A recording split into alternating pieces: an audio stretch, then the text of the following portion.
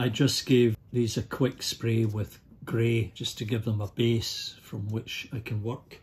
And now I'm going to be painting them with a brown burnt umber, and this will be basically the underpainting,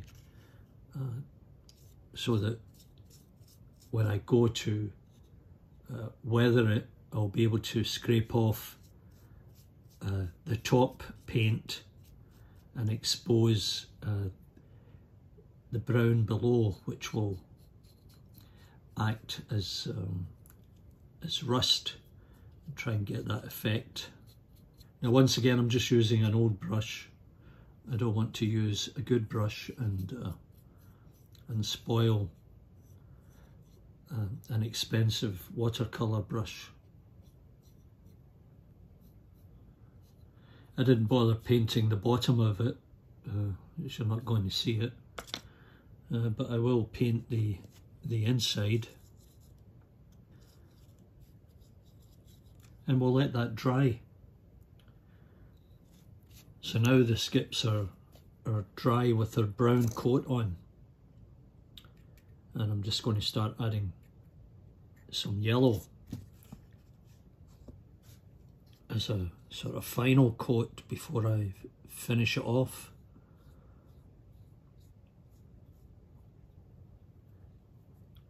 And while it's wet, I'm going to add a little bit of salt and see what kind of effect we can get once this is finished. It's always good to try different effects, and I think if I had sea salt it would be even better. Just trying to make sure I get once again into all those little nooks and crannies, and you know, get some good coverage. And I haven't painted the bottom, but I will paint the inside. Just slap it in there.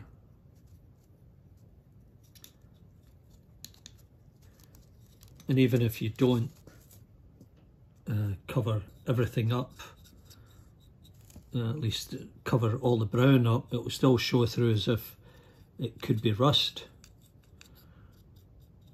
And we'll just dab a little bit in there, and then we'll set it aside to dry. Just make sure you get the edges done. So while these two are drying, I'm going to paint this one a kind of light bluish colour, because there were different colours at different times used in this industry.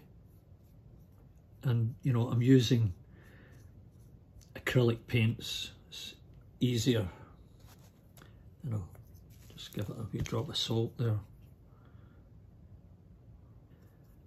And you can just slap this on any old way, as long as you cover everything.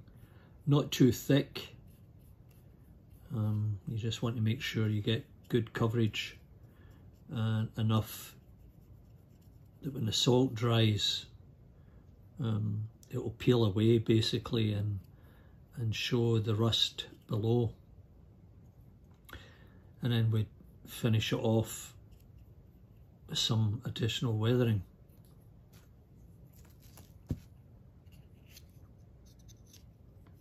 And we'll just try and finish this off. I don't want you to be watching paint dry.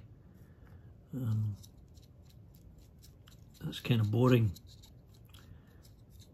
But we'll just finish off with the blue. And then we'll throw a little bit of salt on it and leave it until it dries properly, and then we can go back in. I'm just going to rub off the salt that's in here, and as I say, probably should have used sea salt if I had it. I missed one side there.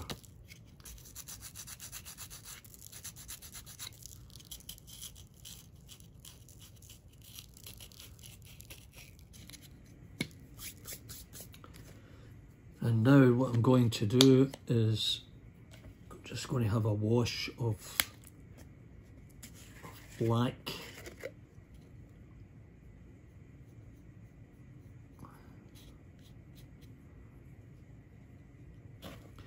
And you can always wipe this off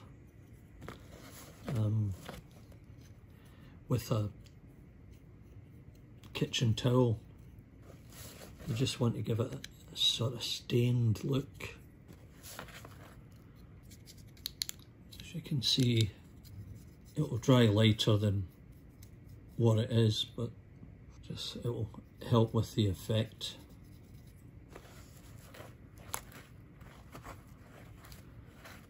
And they're definitely not the cleanest of objects that you'll find around a railway. Okay, we'll just let that dry off and then we'll get into the next step. So I've selected a couple of colours from my pastel set and scraped off some powder, and now I'm using a fan type brush. We'll try this method and see how it works. So we'll pick up some brown and just stroke it over, and it gives the desired effect. Difficult to hold this. Make sure that you get to see what's going on. And make sure we get the inside done. Just move it around here,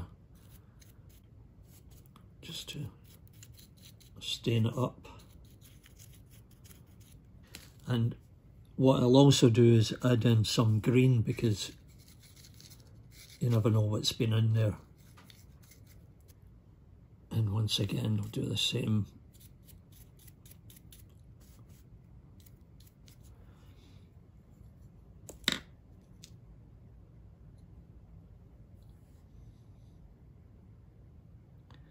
And there's the finished product. Now what I'll do is I'll seal that, and then I'll put it onto the layout. I think it looks pretty used and worn, and throw some scrap in there and it'll look right at home on the layout. So I hope you enjoyed this, and if you did, don't forget to give me the big thumbs up, ring the bell and subscribe if you care to.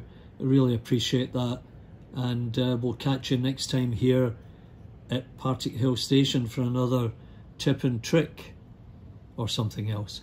Bye for now.